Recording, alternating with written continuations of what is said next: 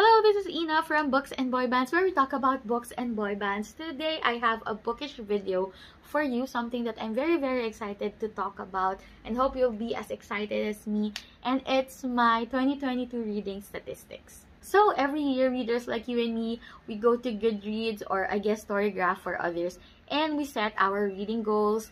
And these apps also give you a Spotify wrapped version of it where you can look at your year in books and see some superlatives and some statistics. But I've always felt like these numbers and these statistics are lacking. So I decided to create my own reading tracker. I think I started in 2020 and I added some things that are interesting to me, some things that I would like to know about in terms of my reading behavior, like genres, star ratings, and so much more that we'll be talking about later. So every year it changes because what I'm interested in changes as well. So I'm very excited to share with you these things, these charts and numbers and data that I have compiled all across 2022. I'll be going back and forth with the Goodreads, year in books, and my own personal data. I'll just be sharing it with you here. So if you're a fan of numbers and charts, I hope you enjoy geeking out with me today. So yeah, let's start. So in the start of the year, I decided to go with my go-to reading goal for every year, and it's 104 books across the year, because I think it's the easiest goal to achieve. If you look at it simply or reduce it into simple terms, you just have to read 2 books a week. And I've always thought that it's a doable, possible, achievable goal. Though in 2022, if you would be observing my reading, you'll see that it's not always possible, and sometimes life happens and you won't be able to hit your goals. But there are great months compared to worse months, so they just balance it all out. And yeah, in 2022, I'm very proud to say that I failed my reading challenge. I wasn't able to hit my goal of 104 by just 4 books, which is, you know, okay and normal. I really wanted to like push through with December, but there's just so many things happening that, you know, during the holidays, where I originally planned on like sprinting and reading short books just to finish my reading challenge. It didn't happen, and we ended up with 100 books, which I think was just enough, and I still was able to spend time with my loved ones and enjoy the holidays. So there, I ended 2022 with 100 books, and according to Goodreads, I had 32,817 pages read. In my own personal tracker, it's a little different. It's still 32,800, but we had an extra 49 pages, so I don't know which is more accurate, but there. So aside from looking at it as a whole in a year, I also decided to track it month by month. And as you can see here, the best month of the year for me was February. Though it's the shortest month, I was able to read 16 books. And honestly, at the start of the year, January and February, I really had high hopes because I was really reading so much and doing content and feeling very hopeful that 2022 would be my best reading year. And as you can see, starting from March, everything changed, and I will tell you the main reason why. December of 2021, I think, or November of 2021, my sister started to get into BTS, the K-pop group, and she was slowly trying to convince me and my family to also check out their music and get to know them. So it was November, December, January, February of really trying to introduce them to me, and I was happy being a casual fan. And then March came, and that was the Permission to Dance live viewing in the cinemas, and I didn't sleep until 3 in the morning to secure tickets for my sister and me. And I got to watch these guys live, and that changed everything. Especially in the first few months of 2022, I literally spent all my day consuming BTS content. And they have 10 years worth of it. I've still not finished everything after a year. So imagine how much content there is. And that also led to my reading slump. So as you can see, most of my reading throughout the year was just, a single digit accomplishment throughout the months. But I don't regret anything. 2022 has been one of my best years, one of my happiest years, and yeah, I'm very, very thankful that I met the boys, and that also caused the channel rebrand to Books and Boy Bands. But yeah, as you can see, the worst month was April 1st. It was April because I only ended up reading one single book, and I think that was when I fell so deep into the rabbit hole that I was in TikTok, YouTube. I was consuming all of their contents, buying all of their backlist merch, and watching as much as I can. So there, I had a single book read at that time. But in June, if you are an army, the Festa dinner, the announcement that they would be on break and do solo projects was traumatizing to me. That led me into reading 15 books. Yeah, that's self-explanatory. I needed an escape. And then I went back again to single digits as, everything calmed down and I understood where they're coming from. But again, in December, where I noticed that I won't be hitting my Goodreads goal if I don't move or don't read, I got into the double digits again, and I read 13 books for the month of December. It wasn't enough. I needed 17, but we reach 100. It's a good number. So there. Now let's go to my average book length in 2022. So Goodreads give you the summary out of all the books you've read, and I got 328 pages, which I think is normal, just the average length of book, because it's usually around 300 pages, right? So I'm happy with that, and I'm not really the person who, grabs tomes, like literally very, very thick books. I'm not a fan of high fantasy, which is usually the genre I think that has the thickest books. I also don't read short books. So yeah, and I how much I love romances and thrillers. That's everything I consume, and that usually is in the 300 page range. So there's nothing weird about it. Then I also track the average days it takes for me to finish a book, and I consume books in different ways: audiobooks, physical books, and ebooks on my Kindle. So it's a really wide range, and maybe someday in the future I'll track the average days it takes for me to finish a book based on the format. But for now, according to my tracker, it takes me 7 days or a week to finish a book. And I'm sure you notice how here in my table, it just usually takes me 4 to 5 days to finish a single book. But in April, where my reading slump was like in the full speed, it took me 26 days to finish a book, and that ruined the average. It messed up the entire thing. But anyway, I think it's nice to see how your mood as a mood reader or the situations in your life also change how fast or slow you read a book, aside of course from the quality of the books that you choose. So basing on this, I think I experienced my best reading month in June. It took me just 3 days, 3.47 days to finish a book. So there, it's an interesting statistic. And here we also have Goodreads provide you with your average rating for 2022. It's 3.7 stars, or actually here in my monthly tracker, it's 3.67 stars. And yeah, I don't usually give out 1-star or 2-star ratings to books because I usually stay within my comfort genres and comfort authors. But this year, I have noticed that I gave less 5 stars to books. I have, I think, 23 or 24 5 stars, which I think is still a good number. It's 1/4 of all the books I read that I really, really liked. And yeah, I have a couple low ratings and a lot of average reads for 2022. Like when I look back, there's a lot of books that I had high hopes for but just ended up just okay. So yeah, I think it's a just okay year at 3.67 stars. There. So now let's go back to Goodreads year in books, and it has some superlatives. It says here that my shortest book for 2022 is Sidetrack by S.T. Abbey. It's part of that famous series that blew up on Book Talk about this FBI agent and a serial killer. The girl is the serial killer, the FBI agent is trying to hunt a serial killer, and it's actually his girlfriend. So it's a 5-part series, very, very short novellas, and it was my attempt, of course, to hit my reading goals in December. So I decided to pick up this series.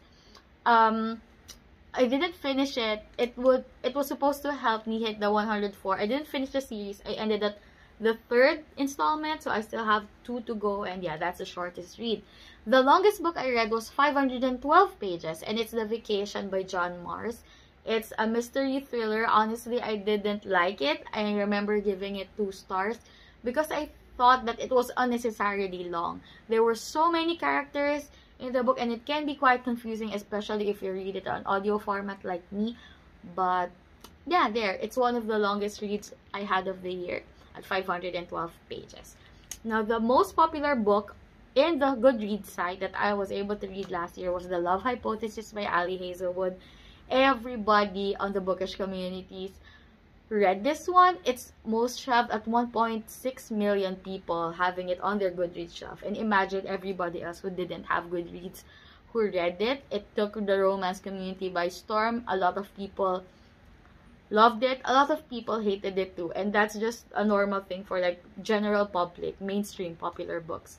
I, for one, loved it. Many people commented that it read like a fanfic, and as a fanfic reader, of course, I would love this one. I was hooked, and even my non-reader sister loved this one. So yeah, I really, really love The Love Hypothesis. I don't need to hype it up anymore. And yeah, I hope though that the other books by the author would also have the same reception. I haven't read her recent releases yet, but yeah, I have high hopes. The least shelved book I have is A Harlequin Blaze pocketbook romance, and it's The Sweetest Taboo by Alison Kell. Only 510 people have this book on their shelves. It's just a random audiobook I decided to pick up on Scribd. It's a short one because it's a Harlequin romance. So again, it was a December read because I was rushing with my reading goals. Now, the book I read with the highest rating on Goodreads at 4.56 average, it's Still by Kennedy Ryan. So, Kennedy Ryan is a romance author. I discovered her this 2022. I loved it. It's contemporary romance, usually in series with, what do you call this? The interconnected series. Like, they're in the same universe, but not necessarily about the same people. But she also has a series about the same people. Yeah, but anyway, so there we have Still by Kennedy Ryan. It's one of my best reads of the year. I think I also gave it 5 stars because I loved the character development.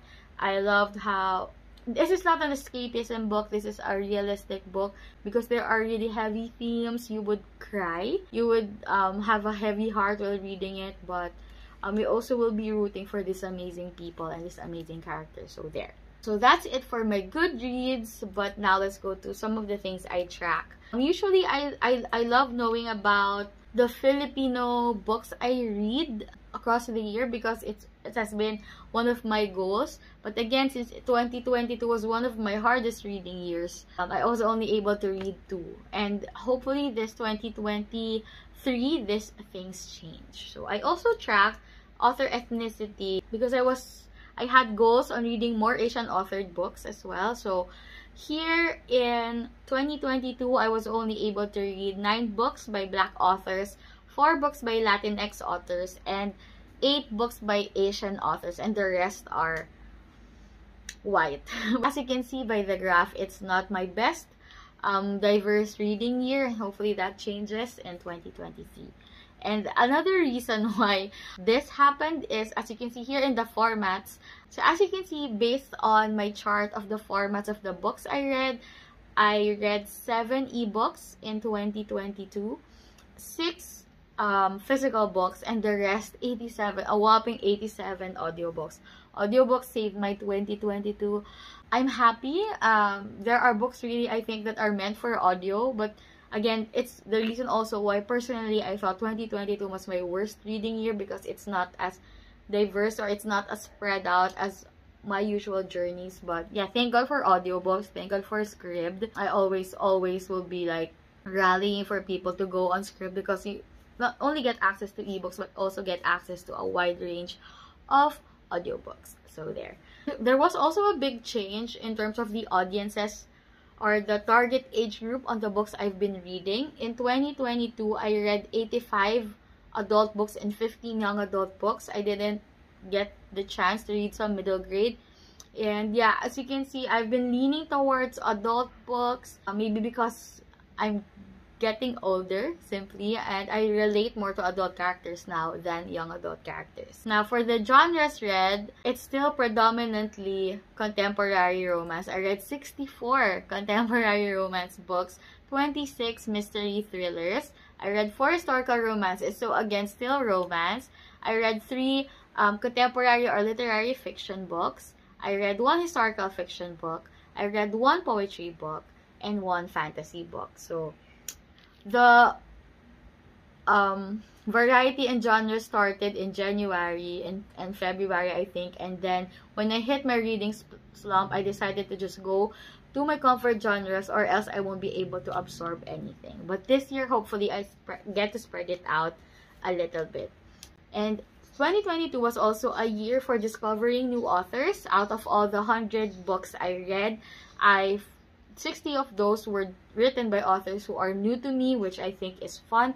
It's discovering new authors and exploring different writing styles that makes reading very exciting. So there.